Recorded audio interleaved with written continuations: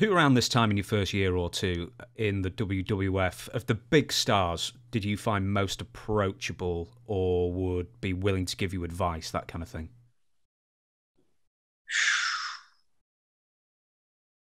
Back then, when I first started in WWE, is what you're referring to? Yeah, let's say your first year in 98.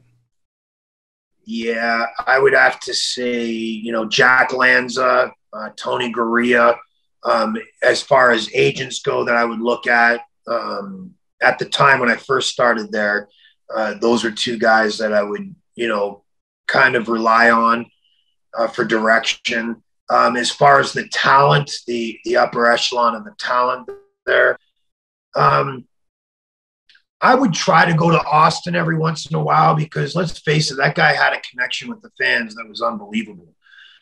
And so I try to pick his brain a few times, but Austin always seemed standoffish to me, very defensive.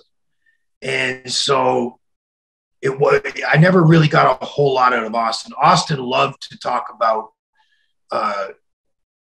old school wrestling, which I'm a huge fan of old school wrestling.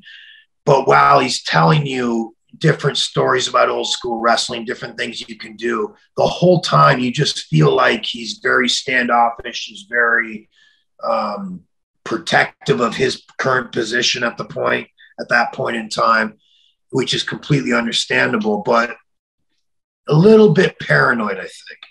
And I think that made it uncomfortable for me to approach him on a regular basis. Guys that were comfortable to approach, I would say Rock was very comfortable to approach. He was a guy that was he had that it factor. I think whatever it is you want to call it that Rock had that made him approachable just as an average human being. I think it's that it factor that has propelled him to the upper echelons of Hollywood today. And so I noticed that in the backstage, very clear, distinctive differences between approaching somebody like Steve Austin to ask for advice on certain things and going up to The Rock to approach him to ask him about certain things in regards to making emotional connections with the fans. Rock, very approachable. Austin, the appearance of being approachable may be there until you actually approach him, and you just get this idea that, okay, he's very suspicious about why I'm asking him these questions. You can tell he's standoffish. He's, just two different characters of human beings, really. But yeah, I'd say Rock was probably the most approachable. Now, Rock, I would never go to it for advice on how to wrestle. Because let's face it, Rock ain't the best wrestler in the world. He does very basic things, but he's smart enough to make those very basic things over like Rover. The most ridiculous elbow drop on the face of the planet. The elbow drop sucks, but it's the best elbow drop going.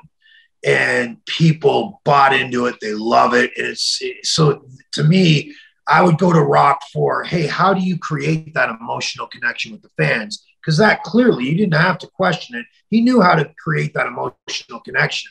But when it came to actual wrestling, I would probably go, not even so much with Austin, but I would prefer to go to Austin over Rock.